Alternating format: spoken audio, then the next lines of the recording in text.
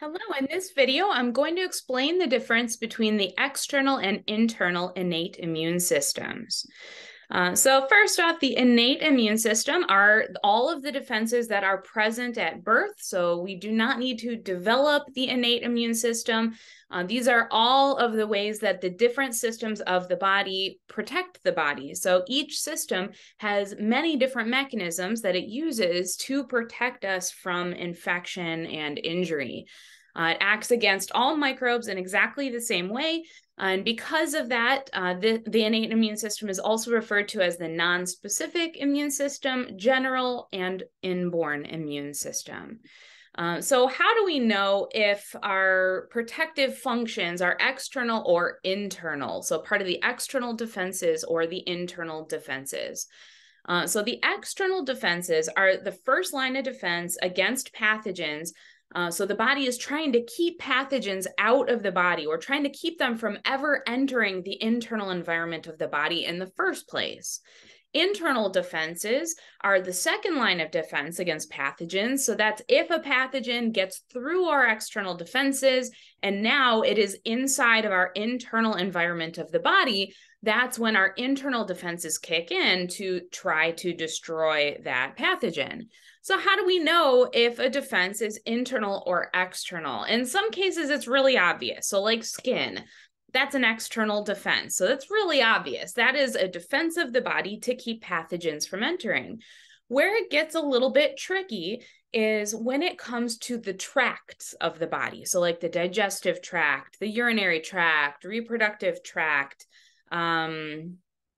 respiratory tract. So when it comes to our tracts, that's where it's a little bit trickier. That's because the inside of the tract is still considered to be the outside of the body. So it's still considered to be the external environment. I like to use this donut as a good way to illustrate this point. So if we take our digestive tract, for example, the digestive tract is a series of tubes. It goes all the way from the mouth to the anus. So it's one long tube that is open to the outside environment on both ends.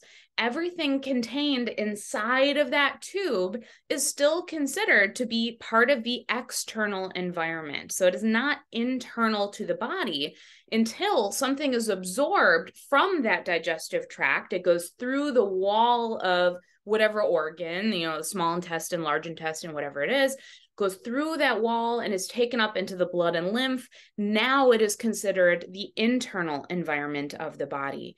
So if we look at the donut, this is a good way to kind of picture it.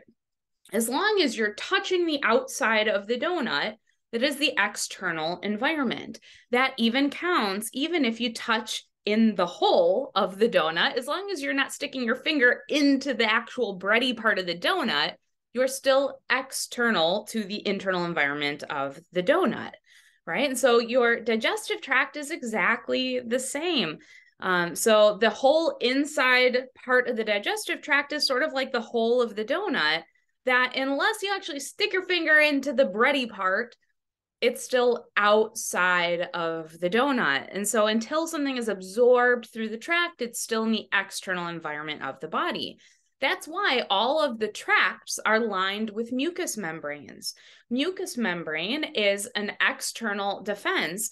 So it's lining all of the tracts because the tracts are all open to the outside environment. The digestive tract is open on both ends, but the respiratory, urinary tract, and reproductive tracts are all only open on one end. In any case, it's still open to the outside environment, so the inside of that tube is still considered the outside environment. And that's why mucous membrane is one of our many external defenses.